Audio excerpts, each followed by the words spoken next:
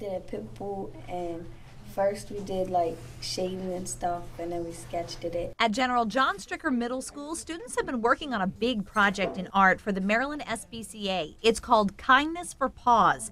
500 pictures of adoptable pets painted by students here and at Perry Hall Middle. It's all a creative way to teach kids the proper way to treat animals. We do have an animal abuse problem in our country, and we know that the next generation is really our best hope to continue that kindness to animals and really to educate the community on why that is important. We looked at pictures, so they were actually animals that were going to be adopted through the SPCA, which again makes it more relatable because they could, potentially end up adopting an animal that they were drawing. You got to see that you could draw something that you didn't know you could draw, and you could also see that they suffered and you have such a good life, but most people and most dogs and everything doesn't have that. This weekend the students will get a venue for their artwork. It'll be hanging up at the White Marsh Mall, and on Sunday you have a chance to purchase it. In the portraits you'll see talent and emotion, even a message.